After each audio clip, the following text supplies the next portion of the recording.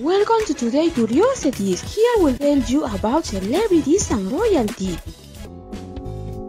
King Charles visited Northern Ireland as part of a tour of the UK to lead mourning for his mother, Queen Elizabeth. Charles was caught on camera losing control over his confusion with the date and complaining about a leaking pen. I just had to put, is it September 12th? 13th, sir. Oh God, I'm the wrong date. 13th? Yes, sir. You saw 12 earlier.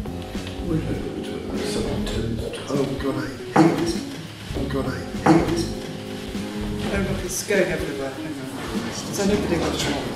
Where is the man? Oh look, it's everywhere. Can't bear this bloody thing. What are they doing? Everyone's stinking. Can't bear this bloody thing. What are they doing? Everyone's stinking. Perhaps taking on new responsibilities by taking charge of the royal family now as a king and having just lost his mother as Charles on age. If you like the video, give it a like and share it with everyone. If you are new to the channel, subscribe with notification as I'll continue to talk about these topics.